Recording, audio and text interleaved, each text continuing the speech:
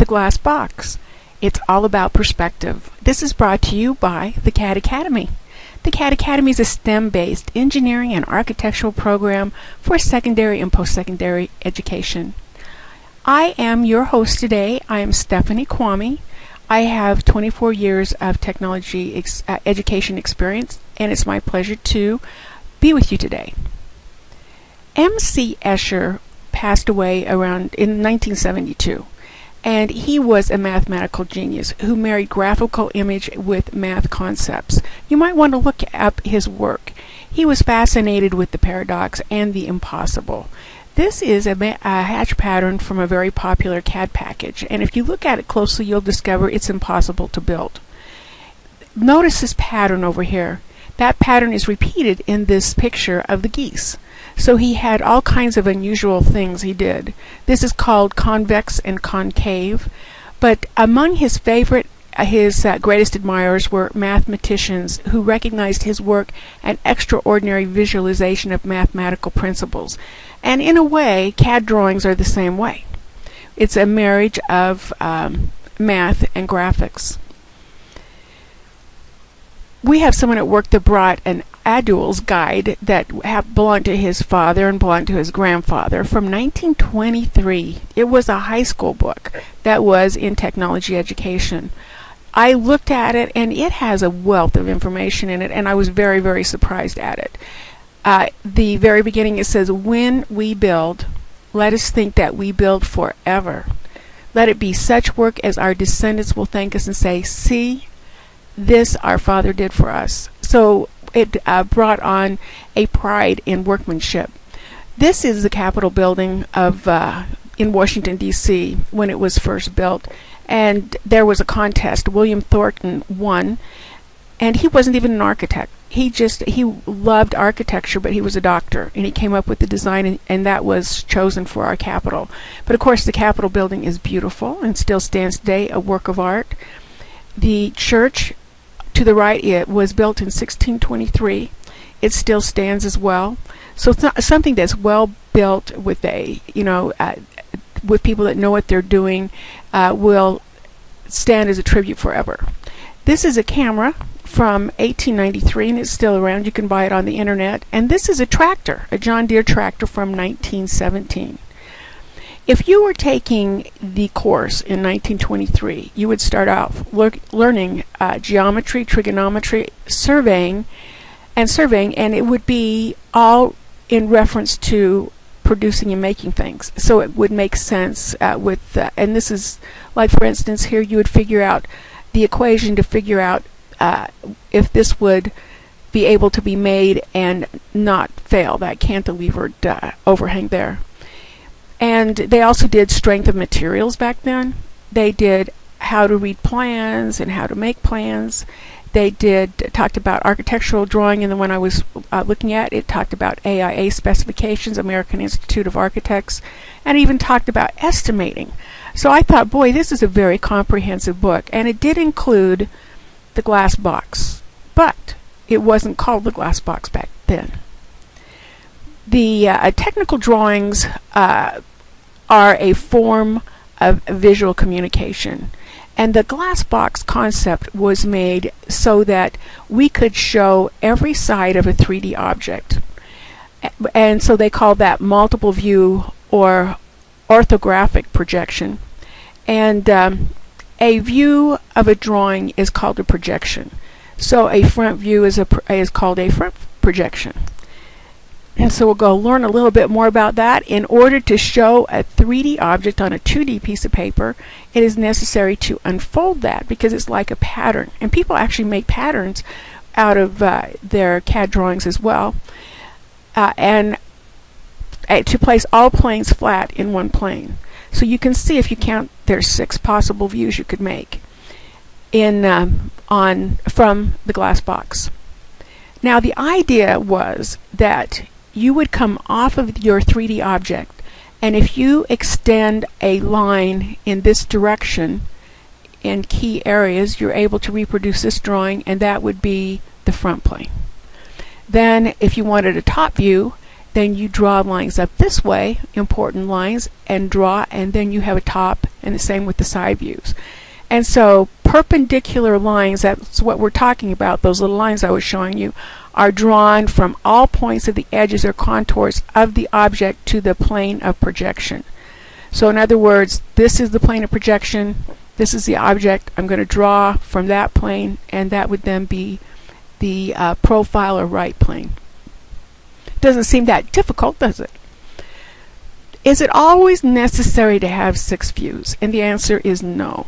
You want to have the least amount of information on your drawing that still lets people know clearly what this part, drawing, building is about, that you can to explain it clearly. So for instance, this steel plate would only need 2 because it has X, Y, and a height. And so the least number of views, or the least number of information that you can give on a drawing, or the least cluttered, is the better off we are. Projective views allow us to see the external features and the views of something inside. So what we're going to do is project a view here. So how we would do that is literally slice through the object, and then it would show with industry standing hatching, etc., what that looks like on the inside. So that's another view we could have. We could also have a sectional view, and this provides a clear and understandable view of an interior of an object. So it's very much like the other view. So again, we slice here, we say we're looking that way, and come up with the interior part. There's also auxiliary views, and sometimes a part isn't just X, Y, and Z, but it goes off at an angle, and it's very difficult to make that clear to the person that would be reading the drawing. And so sometimes you need to have something that goes in a direction that is inclined or oblique and is neither parallel or perpendicular, and those would be called an auxiliary view. A detail view allows us to take a feature of interest and enlarge it so we can take a look at what it's like. In architecture, you might be looking at the a foundation detail. And so basically that's what a detail view is about. A broken out section view is an exposed feature of interest, and you don't have to create a new view to show it. So you can see here, this is showing a hole in this object, and that way they can show that without making an additional view. So basically, cropped is reducing the size of a view, and partial views, you don't show the entire drawing. So there's others, there's cropped and partial views as well. Drawing standards have been figured out by the American Institute of Architecture for architects and the American Society of Mechanical Engineers for engineering. And it's a wonderful thing, because then you have consistent uses, you have consistent naming, and sizes, convention, everything is the same. So they have the information about how a sheet is formatted, they have all the dimension rules, and they have the line type rules, like for hidden lines. And so I always say that the sign of intelligence is not that you have it up in your head all the time, but you know where to look it up. So make sure that you know where you can find information about the rules. Sheet sizes come in ISO or international standards. We spoke at one time how we're on imperial units and the rest of the world is on metric. And we also have our own sheet sizes. So this is the American National Standards, National Standard of Institute sizes. And so you can see that an A sheet is, if you take an A sheet and double it, you've got a B. If you take a B sheet and double it, you've got a C. If you take a C and double it, you've got a D. That's basically what it is. Architecture has a different size for D than engineering does. They have a 24 by 36.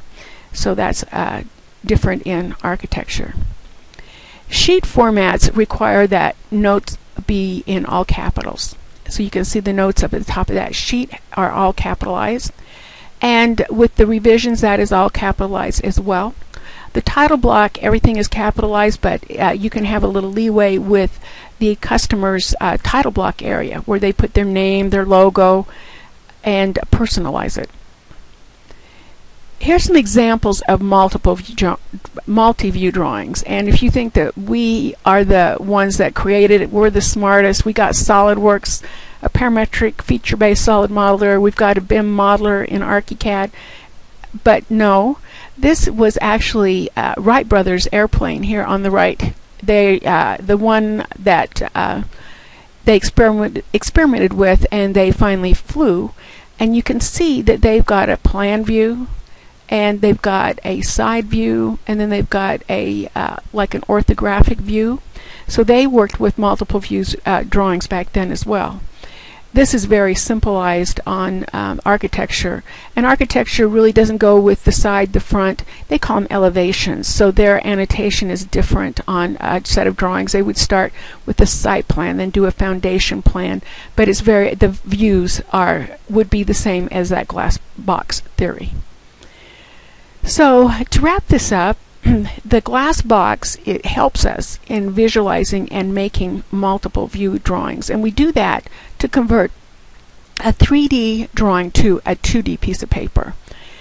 So again, multi-view drawings are a visual form of communication. They are used to clearly define a 3D object on a 2D sheet of paper. There are 6 possible views from that glass box theory. And views are produced by projecting from the object onto the projected plane. We talked about drawing the lines. And the best thing to do on a drawing is make it as simple as you can, and yet still communicate what the design is about. So use the least information you can to communicate the design.